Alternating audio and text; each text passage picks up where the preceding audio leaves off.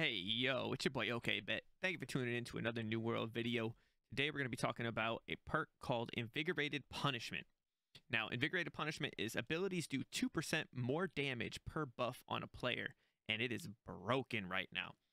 For more testing and New World builds, make sure you like, subscribe, and get notified. Love y'all. Now let's get into it. Okay, now we're going to show actual numbers without Invigorated Punishment. So this just gives us a baseline of how much damage I do. It's 502 damage, which is slash damage. I'm just showing that I have no gear on. I have nothing like that. It's just a standard great axe. It has thwarting strikes, but I don't have 300 strength. So therefore, the thwarting strikes does not give me any additional damage. We're going to end that duel. We're going to put on the Invigorated Punishment ring, which is the champion's ring. You can get that from the PvP track. Very good ring, in my opinion. Pretty biz. We're going to reduel Jax. He's probably going to decline it because he's a clown, but then he'll eventually accept it.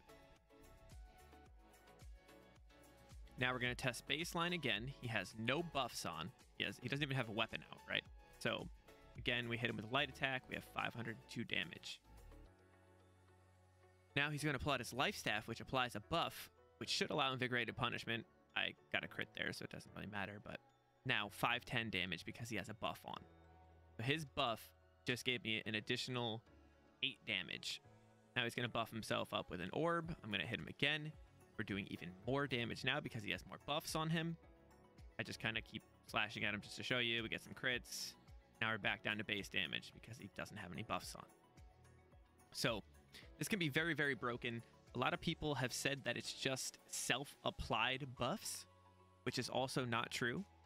The fortify from your healer, whether it be your sacred ground, whether it be your orb of protection fortifying you, whatever it may be, you can actually still do additional damage. This is just a quick clip of me hitting Lucky Parker, showing damage. Okay, we had a baseline. I have him dodge. I show that I'm hitting for this for more because he had a buff on him. I have Jax then hit him with an orb, which will give Lucky Parker some more buffs. I hit him again. I show that I'm now doing the same damage as when he had a self-applied buff on.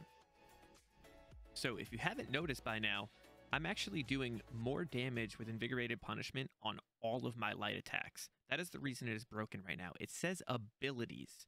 Now your abilities are your Gravel, your Maelstrom, things like that. But every light attack that I did, I actually gained more damage for every buff that was on the player. So in my opinion, I really do think you should just be using Invigorated Punishment on every build.